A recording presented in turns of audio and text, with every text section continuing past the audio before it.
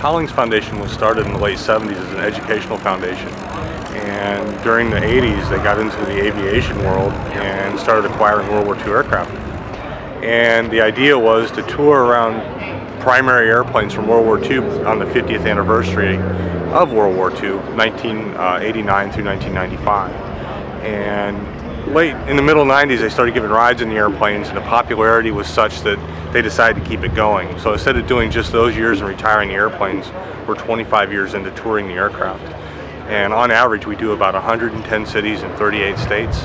And we have a B-24 Liberator, which is the last one flying out of 18,000 built. We have a B-17 Flying Fortress, which is one of about 6 still flying. And we have a P-51C, which is the only dual control P-51C ever. So all three of them have their own unique little qualities, and we're trying to tell the story of World War II and keep it going for the veterans that are still with us, and the families of veterans and younger generations, just so we don't forget. First of all, flying these aircraft is a huge honor.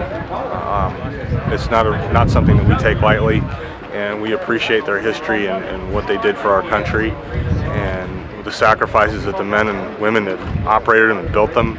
And they have their own personalities. They're great flying airplanes. They were built for kids with 250 hours in their logbook. And they're very simple, very straightforward airplanes to fly. And just like then, our mission is to get the job done, and they're still doing it. And they're built tough, they run every day, and they rarely break, so they're great airplanes.